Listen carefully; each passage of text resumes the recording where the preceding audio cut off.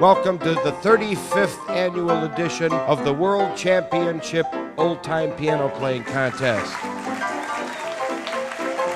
I'm not a great auto mechanic. I'm not good at sewing. I'm not good at judo. I'd probably only be fair at football, but I can play ragtime. I got a black belt in it. I came to the Old Time Piano Playing Contest because I really love the music. I love playing it. I love listening to it. And heck, it's part of our heritage.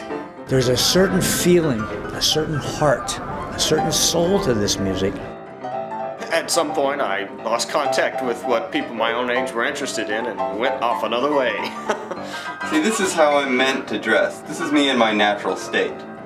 You know, this is just one big entertainment weekend. You know, may the best man, woman win. This may be the toughest competition we've ever seen. Well, I'm telling you, this kid is good. Last year I lost by 1 point. 16-year-old kid's not going to be back. He is, and he's going to be 17 now. It's going to be this tight.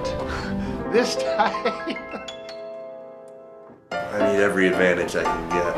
I got something up my sleeve. Let's face the music and dance. This competition all year round is in the back of my mind or the front of my mind. This is one of the few times in life where I get to have fun. You know, we say in Lakota, metakoyas, that means we're all related.